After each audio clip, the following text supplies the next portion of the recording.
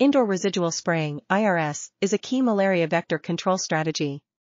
However, it has been found that human activity can modify the treated walls after the spraying, which reduces its effectiveness. To address this issue, researchers conducted a study in southern Mozambique to measure the impact of such modifications on IRS efficacy.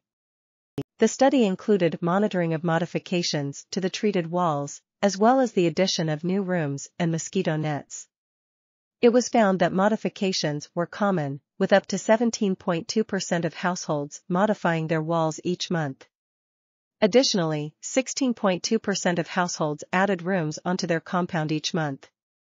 These modifications reduced the actual IRS coverage from 97% to 39%, resulting in an increase in relative mosquito bites of 43%.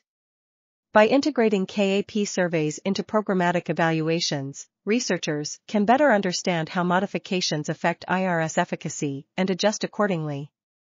This article was authored by Mercy Opiyo, Ellie Sherrard-Smith, Arlindo Malheia, and others.